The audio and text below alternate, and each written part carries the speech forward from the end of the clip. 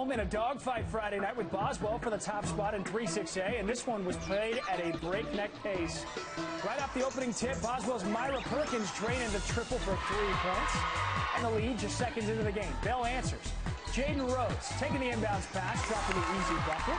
A little too easy. That forces a timeout. But Bell was in a great rhythm.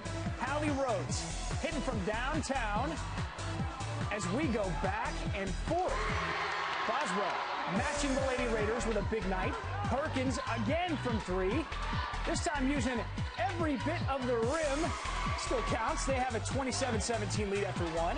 The defensive pressure in this one too much. NYA Robertson gets the steal and knocks down the corner 3. She had a game-high 24. Boswell stays undefeated in district play with a convincing 74-55 win.